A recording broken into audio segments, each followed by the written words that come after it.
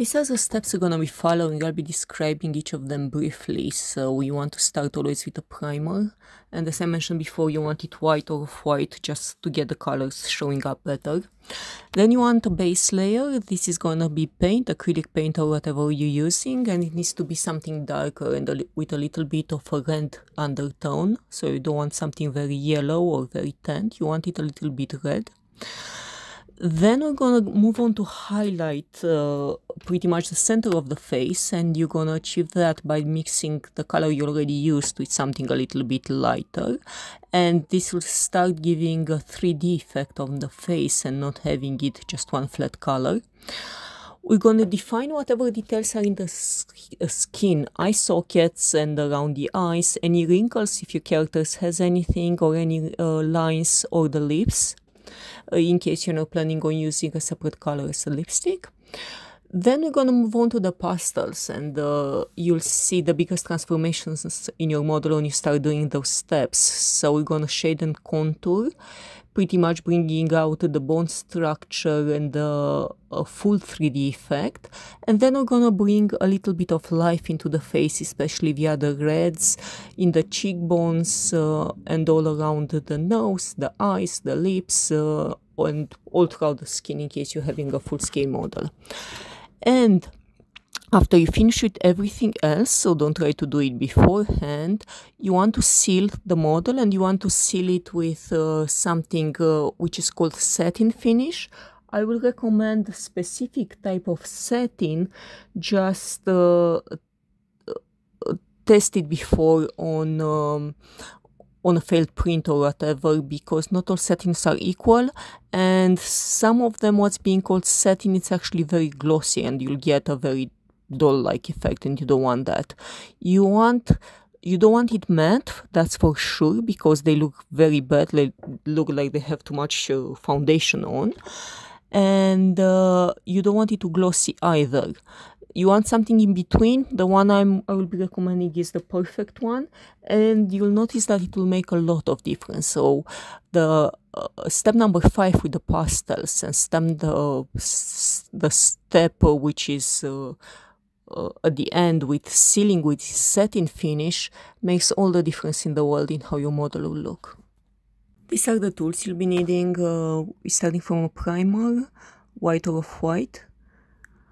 Then for the base colors, we're going with a darker red tone color, and then something like a neutral, and we'll actually be mixing them together, and you can mix and match them based on how your character is. These are the ones I'm using. I highly recommend this set, especially if you're a beginner. They're very helpful, many colors, and they blend beautifully. For brushes, you don't need anything fancy. You just need anything that's being called a base brush, or something that holds a little bit of more paint, and something, anything that's can act like a dry brush. You can even use an actual dry brush. In order to give some definition to the elements of the face, especially eye sockets and lips for women, we're going to be using a watercolor pencil and a very small brush and a Q-tip, just to wipe off anything that's extra.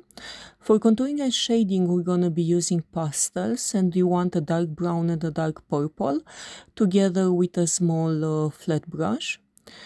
And in order to give some color to the face, you'll be using an orange or a yellowish orange. This is optional, only if you want.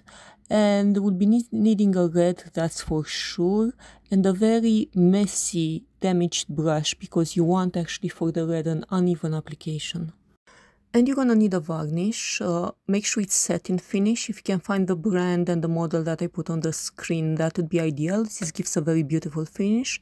If not, anything satin, but make sure to test it, because some of them are actually very glossy, although they are supposed to be satins. You want to start with a base, with a primer, and it's ideally for it to be white or an off-white, just for the following colors to pop up better. The more important thing is not to make the layer too thick, so you don't cover any of the details. And don't worry too much if it's tricky, because we're gonna be covering it up anyway.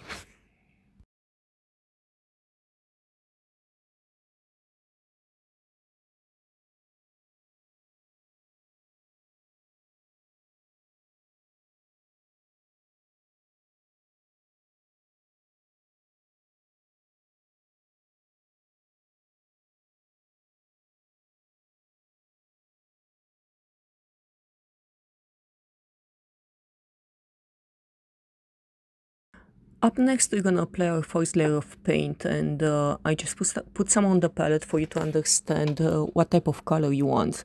So you want something way darker than your character's complexion, and you want it with a little bit of red inside it. It's gonna go in all the recesses, in all the wrinkles, and in all the pores, and then we're gonna come on top with some lighter colors. And after this step, what's important is that you let it dry, at least I would say half an hour. So you want everything to be real dry before you move to the next one. Usually I do the primer for the hair as well at this point, because that's something else that will need to dry quite a bit. And just leave your sculpture alone for a bit.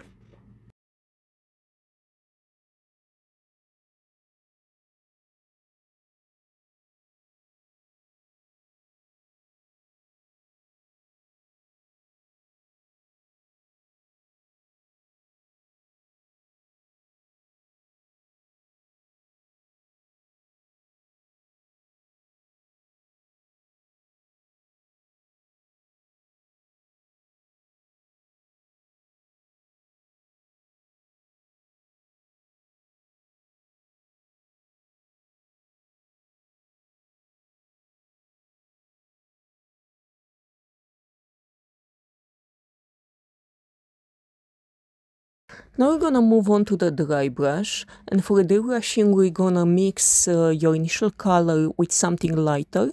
Just try for the light color to be something neutral, so nothing too red, nothing too pink, nothing too yellow. You just want to get a lighter version of what you already have.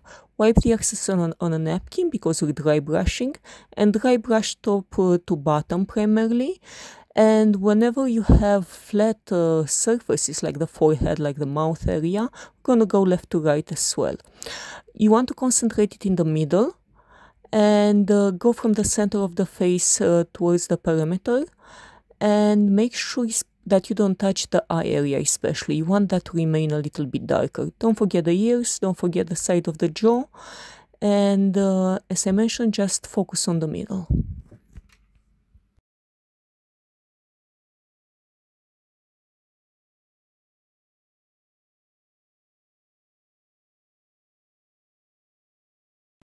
Now for any wrinkles or lines, let's say in your character's face, you want to use again a watercolor pencil, or you can use a pastel if you want. Make sure it's a dark purple, make sure it's a gray dark purple, so we need something cool tone.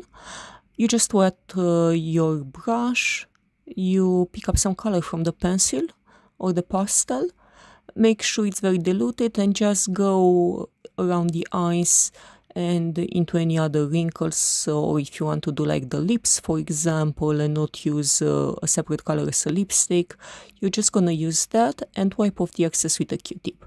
If you happen to apply too much, that's the advantage of the watercolor pencil. You're just gonna either wipe it with a Q-tip or wet your brush with just some water and pick up the color.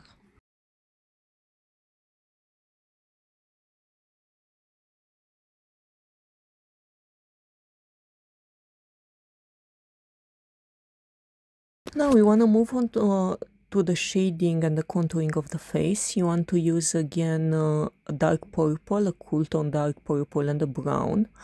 We're gonna apply it around the perimeter of the face in this she shape, especially so from the forehead underneath the cheekbone, basically carving out the features. So under the cheekbone, under the jawline, and all towards the perimeter of the face.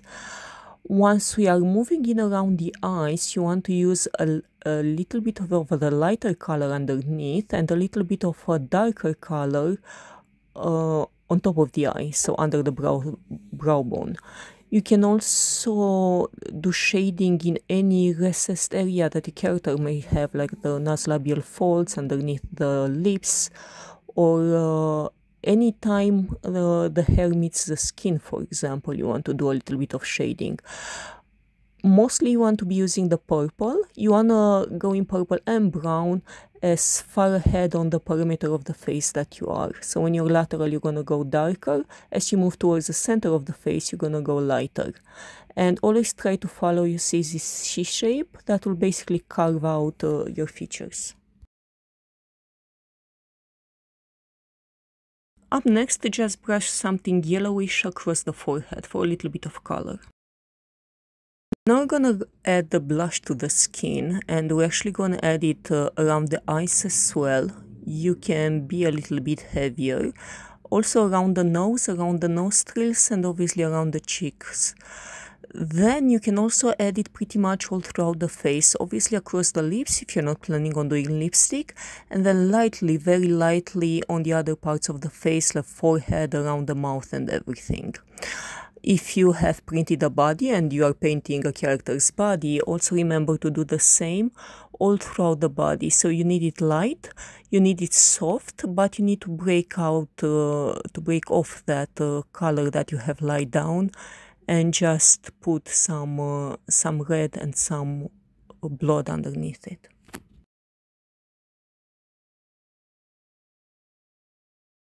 And at the very end, just seal off the full model with some satin varnish to make it look like skin.